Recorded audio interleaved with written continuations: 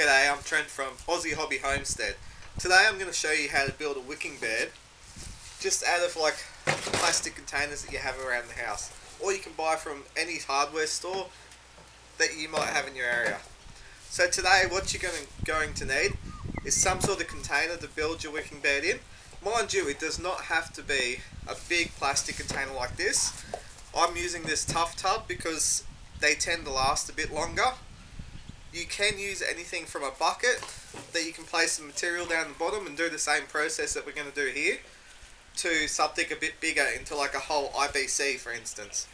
So today what we're going to need is some sort of piping. So it can be any sort of piping you have laying around the house. I just happen to have lots of this. I've drilled some holes in the bottom. So this will go in the corner of this, and the inside will be filled up with some sort of debris. So I'm filling this up with some old broken tiles, brick pieces, stuff I picked up from the local tip. I was able to get for nothing. So at the moment all I'm paying for this is for the plastic tub. You might have these laying around the house, be no worries. So you might also need some geofabric. So this stuff will go on top of this debris. After it's filled, it's going to be an insulation layer between the soil and the water. So this is an important part to have. This does not break down and allows that water to absorb through. If you don't have any geofabric or don't have any access to buying any, it's okay, you don't need that. You can use old cotton shirts, anything you have laying around with holes in it, it's alright, you can use that. You can lay them in on top of the debris like you would the geofabric, but those cotton shirts will break down over time, just to let you know. So I'm just going to let you know, while I'm filling this up, some of the benefits to having a wicking bed. You might live in a hot area that you're constantly out watering the garden, watering the pots, everything like that, the plants in the ground, everything, because the evaporation that's happening is absorbing all that water that you're putting into it. So you might only get about 40 to 50% of that water actually where it's needed. So wicking beds allow you to pull water down the bottom, and that evaporation allows the plant roots to absorb that through that water and into where it's needed to go. As you can see, I filled this in with all that debris, the tiles, the bricks. I placed the pipe in the corner. So one thing you're going to need to do once you do this, you establish the level that the debris come up to, or any sort of material that you have used in there, and then you have to drill a hole, about a ½ inch hole in the side here. So that's going to be the overflow point. So if the water gets too high, or when you're watering through this once a week, or even less maybe, when you are watering through this pipe, the water will come through that overflow point, and that's when you stop watering it. So that's when you know it's full. So what I'll do is I'll get to that and I'll start placing this on.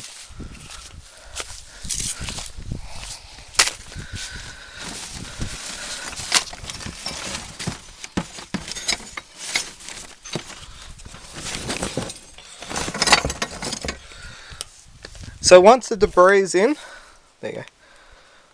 So once the debris is in, you've drilled the overflow hole. Place your geofabric or your cotton shirt, so anything that you are using for this layer, place that over the top like so, around the hole here. And then we're going to fill that up with any sort of soil you have at home, either compost soil, garden soil. But it's best to use some high quality soil, or something that you have that allows the plants to get that really good nutrient boost to begin with. So what I'm using today is some really high quality potting mix mixed with some mushroom compost. So that's just going to allow that potting mix not to get so compacted while it's in there, because you will find once the plants are in there it will start to compact. So the best thing to do with that is put organic matter in, hence the mushroom compost. So I'll just get to that and show you then.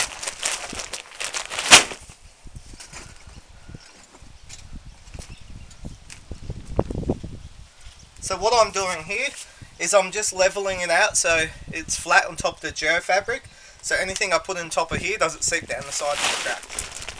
So nice thick layer of potting mix.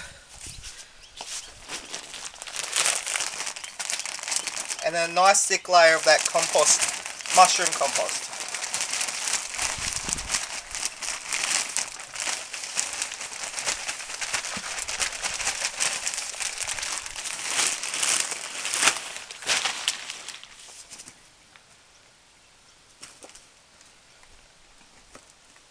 So what this is doing is adding that organic matter into the soil, and it's really full of some nice microbes and that to get that biology going for the plants.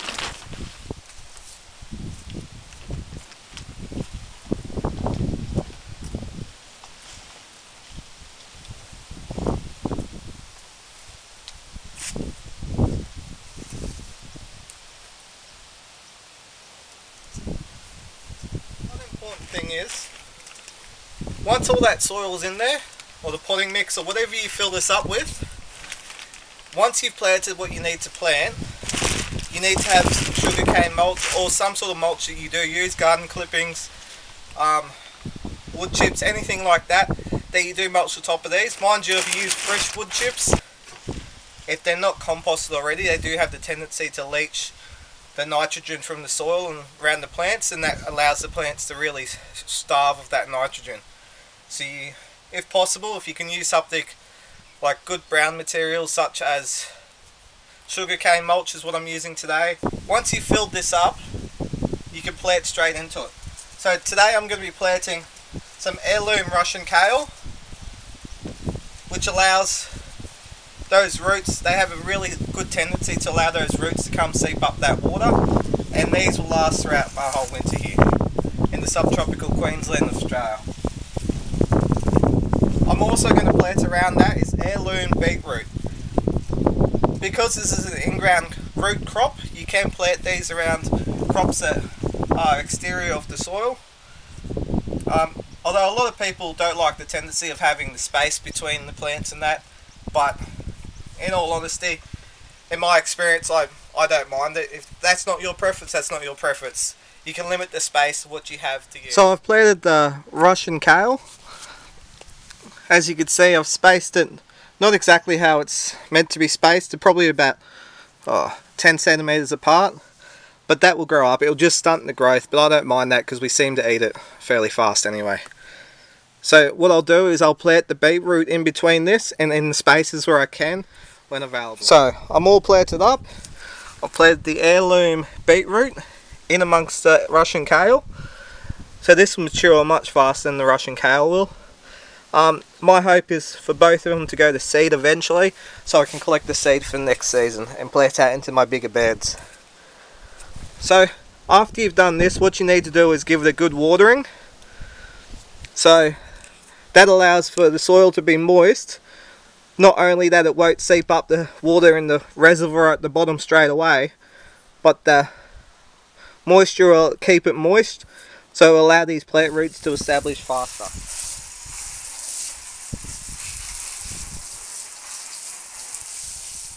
So now this has all been planted out and it has to be mulched. So one of the most important things about making a wicking bed is to make sure it's mulched. So that keeps that moisture coming up from that bottom reservoir in the bed itself. It stops the evaporation coming out of the bed, and as you can see, the bed's very wet. I won't have to water this for a while. So what you'll have to do is fill the reservoir up through this pipe here, and there's a hole down the side there. You can see it just here. That's the overflow hole that I had to drill in earlier. So last thing I'll do is I'll fill the bed up And I'll give this a wash down over the top with some worm lychee I've got from my vermicomposting, just to let those roots establish. There we go.